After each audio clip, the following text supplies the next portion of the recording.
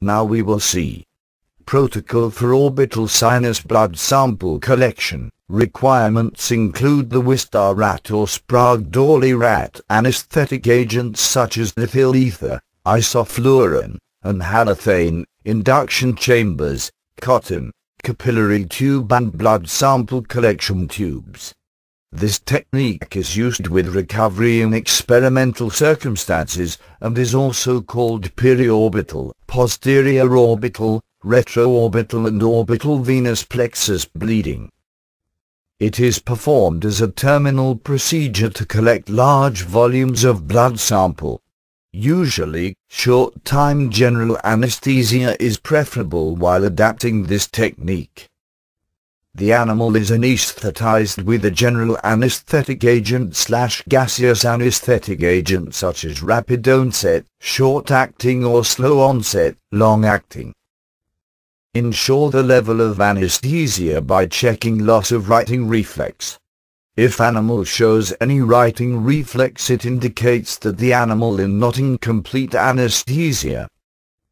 To avoid post-experimental pain to the animal, small amount of topical ophthalmic anesthetic agent is applied to the eye before bleeding. The rat is restrained, neck gently scruffed with thumb and forefinger of the non-dominant hand, and the skin around the eye is pulled taut. A capillary is inserted into the medial canthus of the eye using dominant hand. Slight thumb pressure is enough to puncture the tissue and enter the plexus. Once the plexus is punctured, blood will flow through the capillary tube. When the required volume of blood is collected from the plexus, the capillary tube is gently removed and wiped with sterile cotton. Bleeding can be stopped by gently applying finger pressure for approximately 30 seconds. 30 minutes after blood collection, the animal is checked for postoperative and periorbital lesions.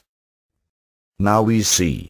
Blood sample collection from rat orbital sinus using right predominant hand.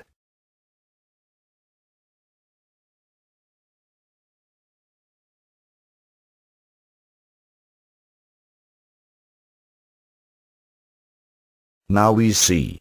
Blood sample collection from rat orbital sinus using left predominant hand.